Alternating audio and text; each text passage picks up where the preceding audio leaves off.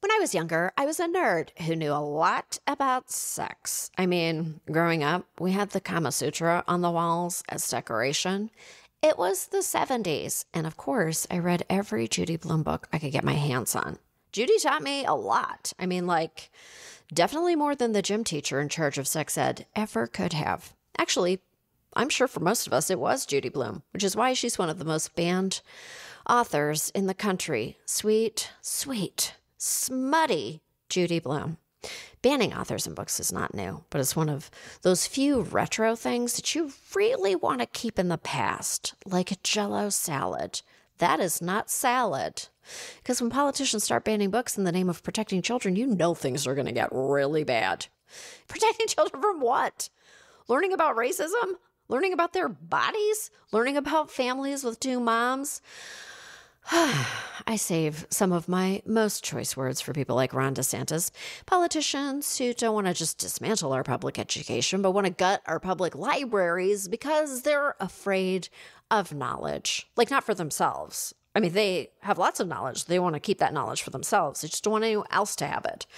Ron DeSantis is making it almost impossible for kids to learn in school, and he's taking it a step further by making sure they can't even learn on their own time in libraries. Let dorks be dorks. Kids in Florida need an easy way to access information because everyone needs to know how to protect themselves against alligators and Matt Gaetz. Banning a book can teach kids that what you will learn from them is dangerous or wrong or gross, that you're different, but in a bad way. When really, these books show us that we're not alone. We're greasy and we're pimply and we're scared of everything, and that's normal. Books give us the confidence that despite our greasy pimpliness, we could still maybe even explore our own bodies. I don't know. Is that nuts? Of course, it's not just Judy Blume books, though honestly, I could support a library that was only Judy Blume books. I'm just not sure that she would support that. Anyway, of course, it's not just Judy Blume books. It's any book that challenges white heterosexual norms. They're cock-blocking kids from getting any information about sexual orientation, gender, consent, race. Like, I don't know what school is like in places like Arkansas or Oklahoma or any of the other states that I'm not allowed in, but I know that denying kids information comes from a place of deep fear and insecurity, and I hope when you're carrying the big pile of books to your book burning, it falls on you and crushes you to death. Maybe not to death. It just imperils you, okay?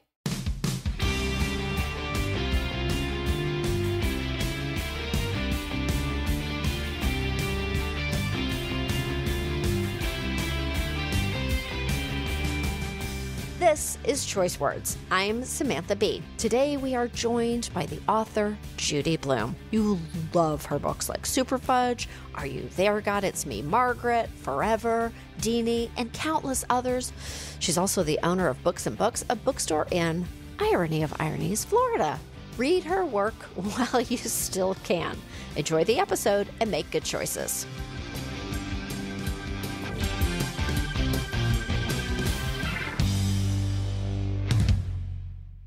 Hi. Hi. Hi, Sam. How are you? I'm kind of okay. I'm kind of good. You're kind of good. Well, okay, what's happening? Why only kind of good? Are you discombobulated? Yes, I am that, and I'm packing to leave town tomorrow.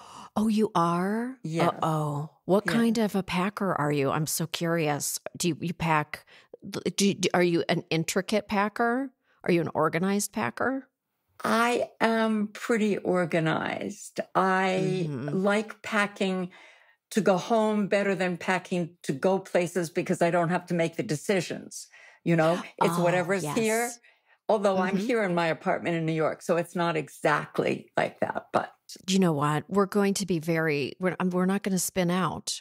We're going to make this a very chill experience for you. I can tell. I can tell that. Oh, the dulcet tones of my voice. We're here to have we're going to have an easy moment. There's no pressure. Your voice is so calming, Sam. It is so good. For listeners who are listening to this podcast who aren't that familiar, we did an event together I think it was in 2015 for your book, In the Yes. Unlikely Event, which was a huge book.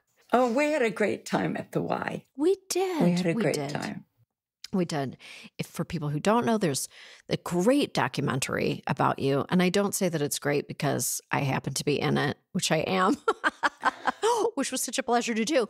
But it's a great documentary. And I learned much about you that I actually didn't know. Plus, we have the movie, Are You There, God? It's Me, Margaret. What was that experience like making that film? Were you present for the filming of Are You There, God? I was on set for 5 weeks, and Okay. we divided it up because Kelly was shooting all the children Okay. at once. And so I was there for 2 weeks, and that was children. Mhm. And then, of course, Margaret and, Nancy are there Yes. all the time. And so when I went back for 3 weeks, that was when the adults were there, Kathy Bates and Rachel McAdams and Benny Safdie. Mm-hmm. It was the most wonderful experience I've ever had. Wow. Doing anything like this. I mean, Kelly and Jim, everyone made me feel welcome, which is so new to me. Right. It's like, what?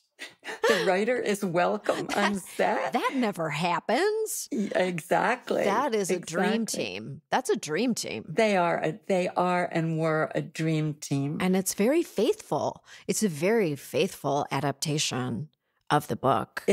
I say, if you like the book, you will not be disappointed. Yes. But it's also a little bit expanded, and so that you get to know the adult characters, you get to know her family, and I love it. I can't even remember anymore, and Kelly says the same thing. Neither one of us can remember, wait, did that come from the book, or was that something Kelly wrote for the movie? Oh, that's so funny. It's all together because it just works that way. Did they consult you when you were there? Were you a part of conversations? Or I think there was a discussion about the box of maxi pads. Oh, yes, they had forgotten. Somebody had forgotten that the kids buy something called teenage softies, which of course doesn't exist. It's something I made up. And I was there when they were shooting the scene, and I'm going, they're picking up a traditional box with a commercial name. Right. And I said, Kelly, you will hear from the Margaret Brigade. You will hear from them, and they will say, where are the teenage softies? And so finally, when I saw it with teenage softies, it was such a relief. Yes, what a relief, because they would have heard from people. Do you have a brigade? Do you have Margaret brigades? Yes. I once wrote a blog about the Margaret traditionalists who want the belt and the pads. And versus the ones who have allowed the fact that the second that book was published, everything changed, and you could get pads with little sticky, what kids still use today, sticky pads that fit in your undies.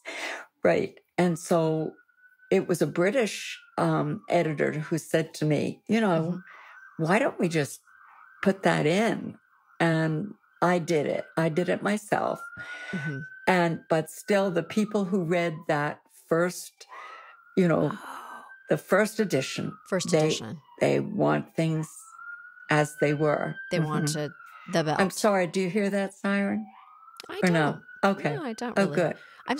You know what? I also live in New York, so I don't hear sirens. Maybe the whole audience is like, is there a crime in progress? But you and I are like, what? We don't even. Maybe.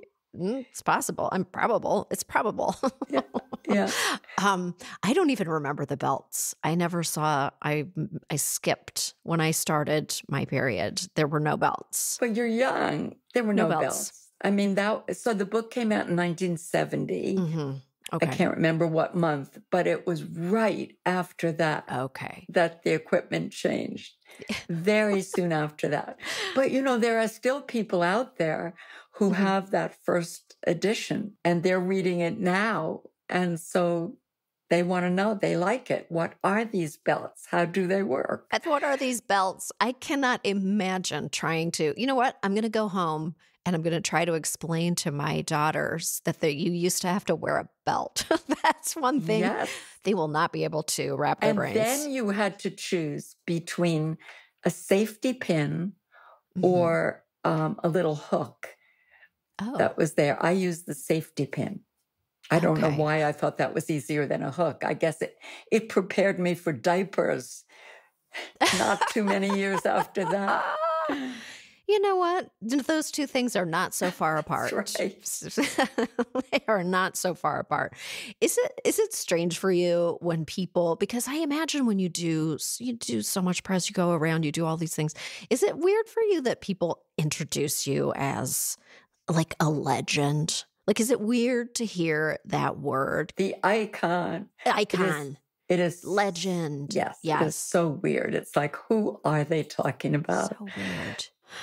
So when you go back to the regularity of your life, when you return to Key West and you go back to the bookstore, what do those days look like? It seems tranquil to me. But it's not. And it's worse now because it's become a destination. I mean, we love it in terms of, people coming to the bookstore, but it's become a destination to go to Key West and go to the bookstore. And I left Cardboard Judy there while I was here. But, we have a full-size Cardboard Judy. People just stand next to it and take a picture? No, they don't. I actually, we thought they might, which would save me a lot of trouble because it's, I like to work in the bookstore. Yes. I go there to work and I like to dust the shelves and arrange the books and, scan them and do my work as a bookseller. And I don't get anything done. Right. Yes. And if someone's there, I'm sure you want to honor their experience of seeing you. Yes.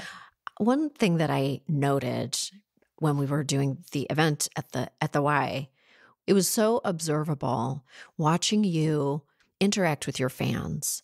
And you have interacted so deeply with your fans throughout the years. But when people meet you, they often have a really emotional experience. It's very meaningful for them. And the way that I observed you, just very carefully letting everyone have a real moment with you, with a lineup out the door and down the stairs, it was remarkable. Just a lot of grace in those moments. It's been very emotional over the years. Yes.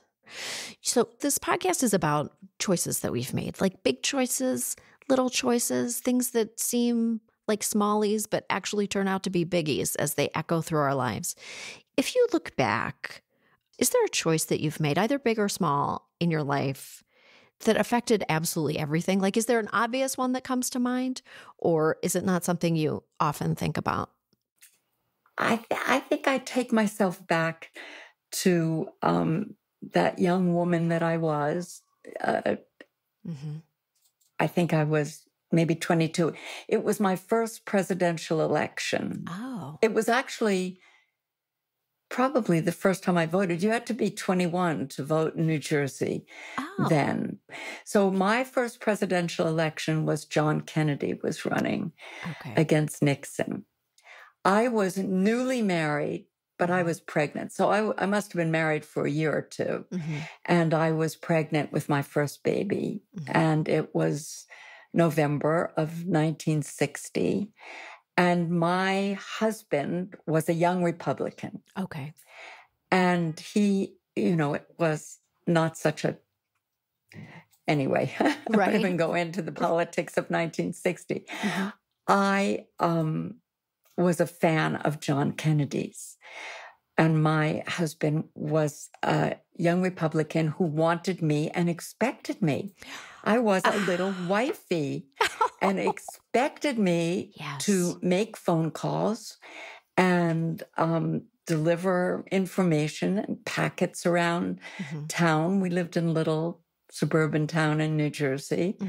And I was expected not to think about these things for myself or argue or tell him why I was for Kennedy. But I went into that voting booth, and I remember still the way I felt when I pushed that lever for Kennedy. And it was like, I did this thing. Right. I thought this out for myself. I didn't do what I was supposed to do. I kept it a secret for a long time. I kept it a secret. Wow. But I did it. And I mean, that was such a defiant and defining moment in my life, when it was like, I am not a person who's going to do what I'm told to do. Right. Right. And I actually, as I grew older and now am mature, so I'm supposed to be anyway, I don't like it when somebody tells me what to do. No. Even if it's, take a breath, Judy, take a breath. Don't tell me what to do. Because that's who I am. But it was that moment that spoke to me, and it felt so good. I don't think it spoke well for the marriage, the brand new marriage. But probably not. There were probably other indications along the way. Oh, yes. But 16 years. I stayed married for 16 years. You were married for 16 years. 2 children. And you know what I did that I'm proud of? Once I had the kids, I always took them to vote with me. Even if we had to sit there for hours, they knew this was exciting. And, you know, they would sit on the floor and play, and then we'd move up in line a little. And they knew this was something important. I agree with that. My daughter's voting for her first time next year. She turns 18 next year. I'm so excited for her. So there's still possibility in a vote. I don't know. There's something about it. There's possibility in it. That's what we have to see. Yes. How much did he know that you were writing? Or did you start after that moment? Or you must have walked around with just that, you know, when you have that little like champagne tummy, just like little bubbles in your tummy, a little frisson in your tummy, and you just like a little spring in your step because you're like, I'm a rebel. I did something for me. Did he know that you wanted to be a writer at that point? Oh, no, I didn't know. I didn't know. You didn't know. No. Didn't know. I had the 2 babies, you know, one right after another, well, 2 years apart. Okay. And I like that. I like babies. I like baby care. I liked having them around and taking care of them. But then, you know, my mother said, when they take their naps, what you do is you wash the shoelaces from their little shoes so they're white and clean. Oh. Wash the shoelaces. What? Yes. And do you know, I did that. Oh. This is before they had little Velcro shoes. You know, they had little white shoes or saddle shoes with shoelaces. And I did that for a little bit. And then I thought to myself, what am I doing? Right. Washing shoelaces when they're taking their naps. What? Why would anybody do that? Right. And so I had to rebel a little bit. You were like, I didn't vote for Nixon, and I don't think that these shoelaces require this much cleaning. That's right. I think about my mother and what she thought was important, you know? Yes. But anyway, I think that set me on my way to know that I had to have something of my own to do that wasn't washing shoelaces. Want to listen to the rest of this episode? Head over to your favorite podcast player to hear the entire show. I highly recommend it.